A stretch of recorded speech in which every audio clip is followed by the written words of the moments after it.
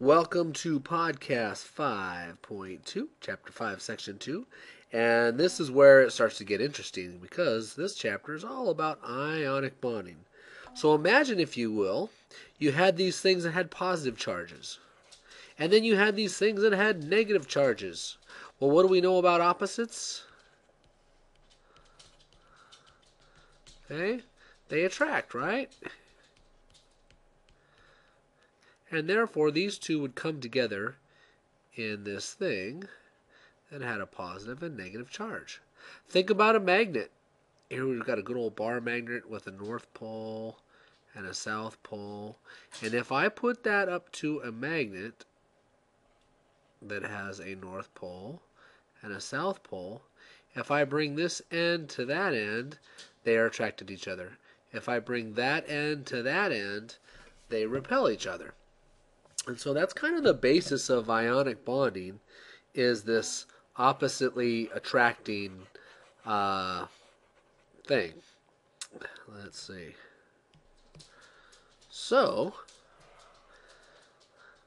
as I just said, they are attracted to each other by their opposite charges.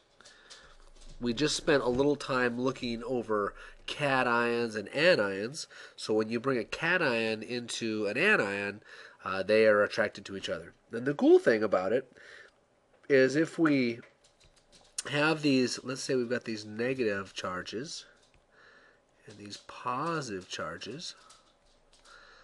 Let's see.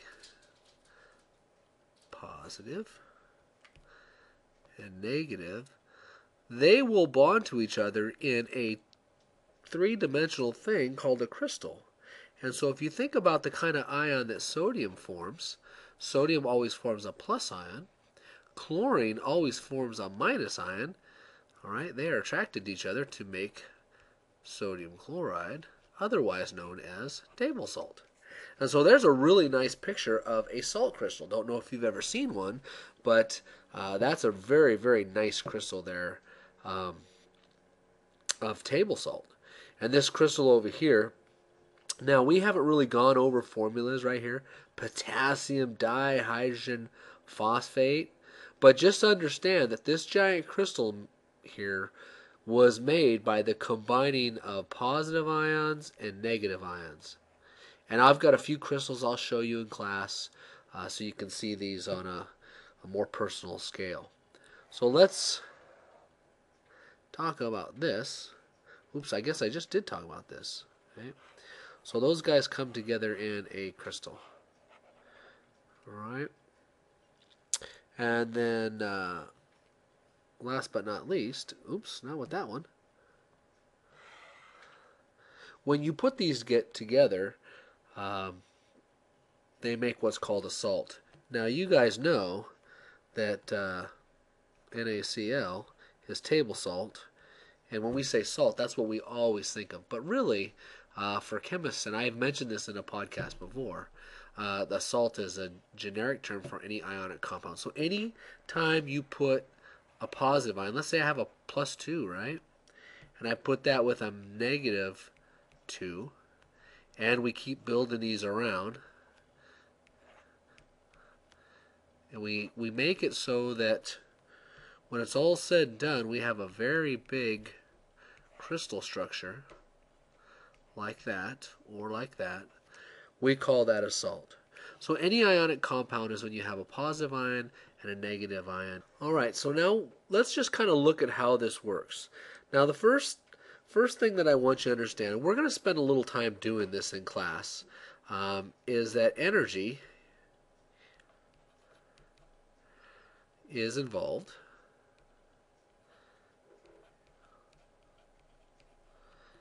in ion bonding.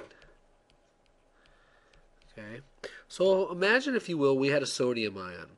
If you look on the periodic table, you know that sodium has 11 electrons. There's 2 there in the first energy level, 8 in the second, and then it's got this s electron just sitting there in the 3s orbital. Here's chlorine, 2, there's some 8, and it has a total of 17 electrons. Well, remember, the driving force is to have that octet of electrons, right? So what happens is that through a process that we will spend some time on in class, this electron goes over here, and then basically it's like this orbital just goes away.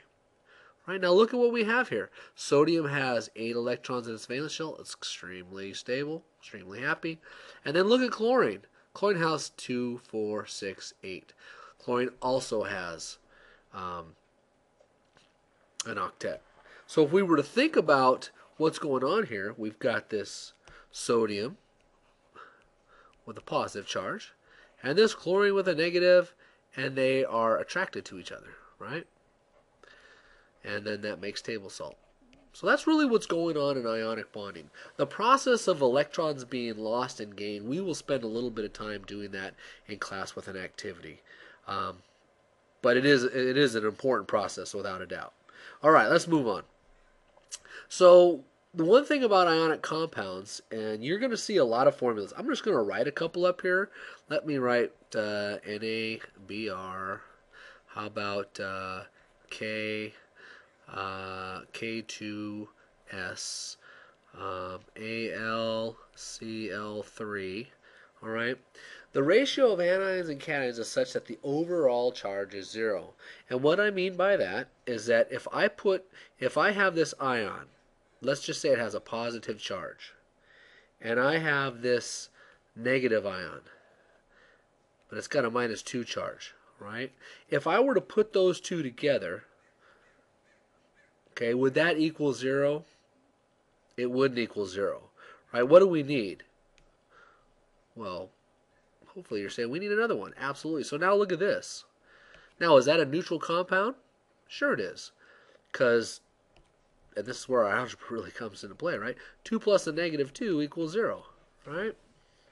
So we've got to have compounds that equal 0. What's the charge always on a sodium? It's a positive. What's the charge always on a bromine? Negative. Right, so that's a neutral compound. What about this? Sulfur. Look on your periodic table. What's always its charge? A -2. Potassium is +1, right? But look, we have 2 right there. So that means we've got +2 and -2. What about aluminum? What's aluminum's charge always? +3. Chlorine's always -1, but look at this. We have 3 of them, right? So right there we have 3 plus -3 equals 0. Does that make sense? Hopefully it does. Now what would you do if I asked you, this is about as tricky as it gets. What would you do if I asked you to put together something that had a -2 and something that had a +3? Okay? How would you put that together? All right? Pause that for a second and just see what you would do. All right, let me show you what was going on. The way you think about this is, what's the least common multiple of 2 and 3? And hopefully you would go, well, it's 6. Well, what does that mean? That means I need 2 of those, right? Oops, I didn't want that. I wanted that. Uh-oh. Well, I'm going to have to write it out. Thought I was going to be clever here. So I've got +3. And I've got another +3, okay, and then I've got my -2. How many -2s am I going to need to get a total of +6 or -6? I'm going to need 3, right? So there's one there, there's one there, and we'll just put this other one over here. We're just starting to build a crystal. So hopefully you can see that that is a neutral compound. We've got 2 times 3 plus 3 times -2, and that equals 0, right? And that's really about as challenging as it would get right there. Okay. Now the other thing I want to talk about as far as ionic compounds, and I know I'm going fast, but that's okay because we'll spend some time in class, is some of their properties. And I have a few demos I'll show you in class about this. But here's some properties that ionic compounds have. All right, they're very strong.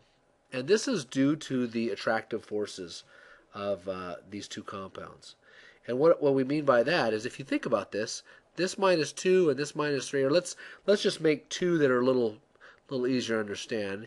Here's a -1, and here's another atom, or ion, I'm sorry, that's +1. Okay, and they're together there, right? Well, these attractive forces that are keeping these two... Oops. Oh, man, sorry about this. I hate when that happens. Let me try one more time. Plus 1, minus 1. All right. There we go. So when we have those together, they're attached pretty strongly, and so it makes it really hard. So for example, regular table salt, okay, you can't melt it. At least at home. You could definitely melt it if you had a Bunsen burner. But what about something like sugar? All right? Sugar does not have these ionic bonds, so it melts quite readily. Another thing about ionic compounds, and this is kind of what I'm talking about, they have a high melting and boiling point. And again, it's due to this attractiveness. Ionic compounds conduct electric current when melted or dissolved in water, right? And that is a demo I'm definitely going to show you in class. If you put them in water, or you put them, or you dissolve them, it can conduct. And I'm going to attempt to draw here, but let's imagine we have a cup of water. Here's my cup. Here's my blue water. If I dump in NaCl when it's a solid, and I put it in there, really what happens is I get some of this. I get some Na pluses floating around and Cl minuses floating around. Okay, that conducts. Okay, that actually conducts. Boy, I just horrible word on that. Let me try that.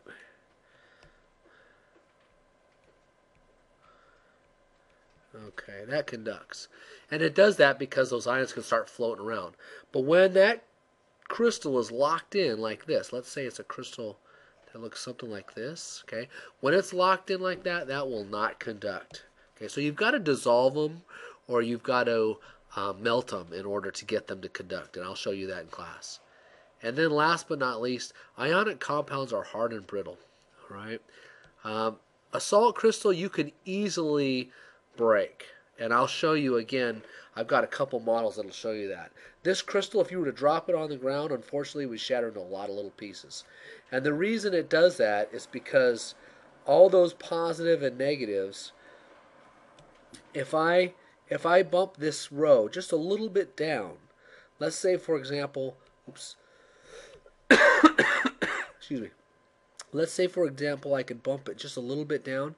Well, now this blue is next to that blue, and that red is next to that red. And now you've got, instead of opposite charges next to each other, you've got the same charge. And so it kind of helps it blow apart. So those are the properties of ionic compounds. All right. So with ionic compounds, I got some fairly cool demos to show you about how this stuff works. These are the properties that are important that you understand. They're very strong bonds. The strong bonds give them a high melting and high boiling point. They're really good conductors when you melt them or dissolve them in water, but not when they're solid. Maybe I should write that. Not while solid. Okay. And then they're hard and they're brittle. I mean, a salt crystal, if you had that big one, it feels hard, but it's pretty easy to shatter. All right. So questions we'll answer tomorrow. I hope this was a good one for you. See you later.